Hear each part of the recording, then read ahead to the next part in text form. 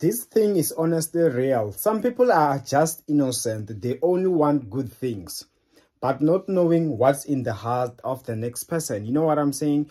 You find that you are serious. You want this person for real. You're planning, you're seeing your future together, whereas they are doing something else. Sometimes you are assisting, like in my case, a stranger. They seem like they need help, whereas they just want to scam you. So now I want to address each and everybody that is using you, that is doing something, that is planning to replace you, that is planning something behind your back.